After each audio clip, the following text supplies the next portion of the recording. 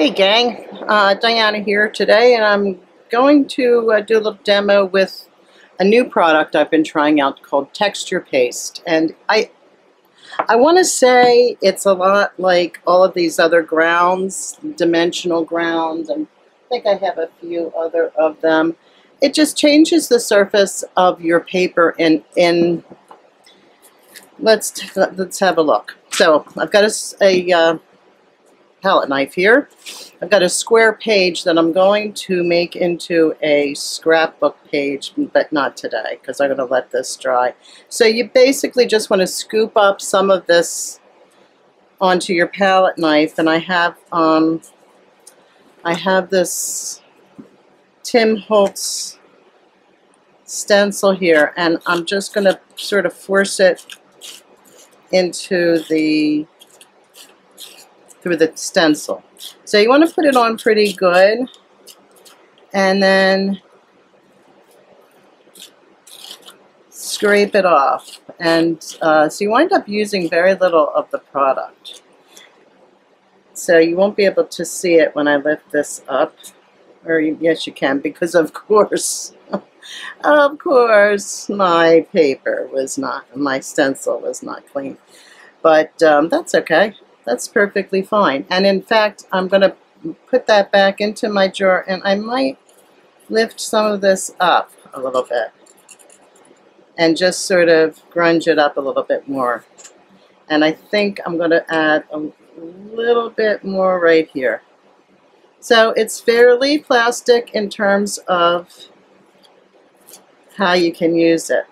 Okay, I'm just going to set this aside to dry, and in another video I will come back with this when I do my first on-air scrapbook page. So I've got this, these are stencils from Stencil Girl. Actually, these are from Stencil Girl. They're this stencil, I'll link below, and this one, I love both of these. And this one over here is one of Julie Fife and Bolzer's, but I'll link them below. I have my big fat brush, and I have my watercolors, and we're going to take a look at this. This has been dried, and it was pretty easy to do. I simply masked off. I put some Post-it note here and here on this stencil to get a neat area, so I didn't overdo it. But again, you can always go in and scrape things off a little bit. So let's just do real quick here. Let's put a little blue sky back here, and you're going to see how the difference between the way the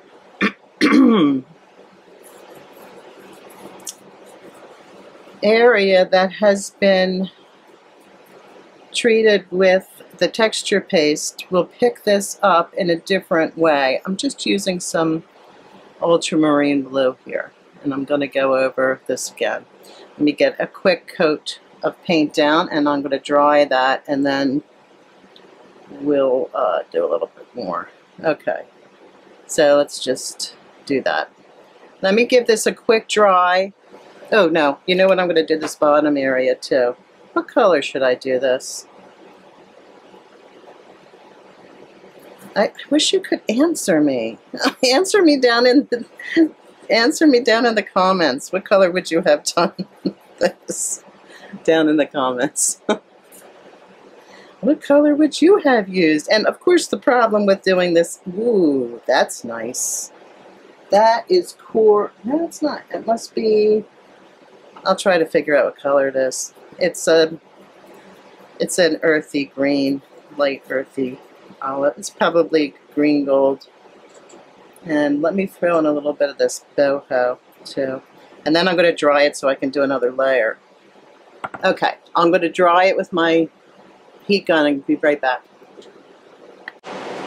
Okay, now that's dry, and you can see how much lighter watercolors get when they dry. So I'm going to go back in here with some stronger color, and I think I'm actually going to, I need to talk to you about this brush. It's Escada It's a 22, and it is, I invested in it. It was actually on a sale in my local art supply store.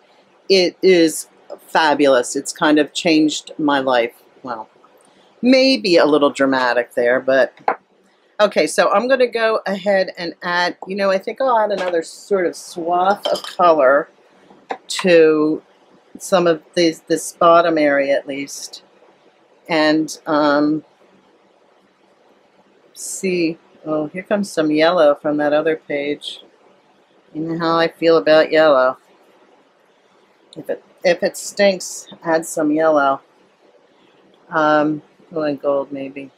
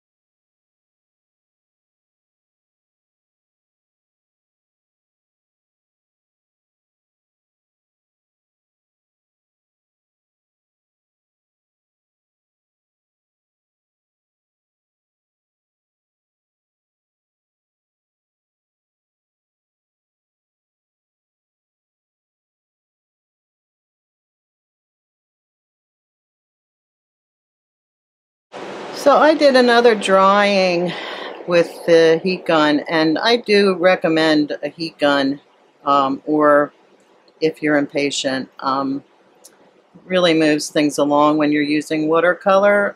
One thing I do like to do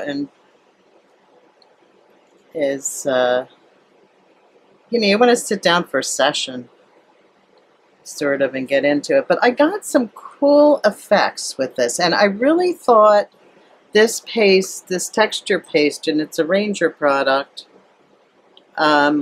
would react like other, like gesso did. Let me show you. I did get some awesome effects with this, and I've got a nice start to my journal page here, and I want to add some, I just wanted to add, see what happened if I added some brown here, make this more like massive flowers.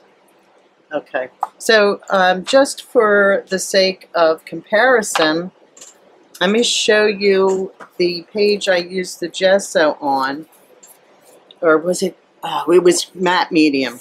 It was matte medium. I used, in fact, the same exact stencil and matte medium, and you can see the way that reacted with the paint. This was acrylic paint, but the same reaction. I've done the same thing with watercolors. The difference with the watercolor is it's going to wipe off of this area easier. So yeah, I would try them both. They both give you really great effects. And I also have this core light dimensional ground. I have another light dimensional ground, and there's another texture paste on the market that I'd like to give a try to. But this was fun to use. See you soon. Oh, don't forget to like, what is it? Like, comment, go over to my blog. I'll list the supplies I use down below. You know, all that stuff. Thumbs up. Don't forget to thumbs up me. Bye, guys.